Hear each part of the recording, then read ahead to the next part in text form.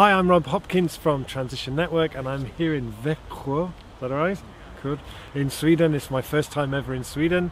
I'm here for the National Transition Conference, and I'm really excited to be here. It's always wonderful to go to different parts of the world, see people who are doing transition in different ways. They're kind of always different, but they're kind of always the same, and it's really exciting. So transition is now a movement of people in 50 countries around the world who are reimagining and rebuilding the place where they live, based on the idea that if we try and do what needs to be done on our own, it'll be too little. If we wait for governments, it'll be too late. But if we all come together with the people around us, it might just be enough, and it might just be in time.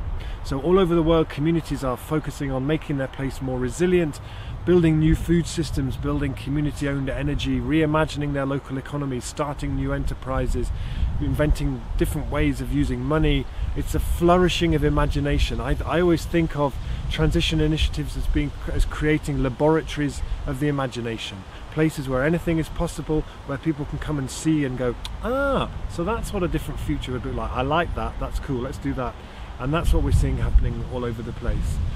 So for all of you who are doing transition in Sweden, thank you so much. A lot of respect for all that you do. Please share your stories with other transition movements all over the world. You are part of an international movement, and history is on our side.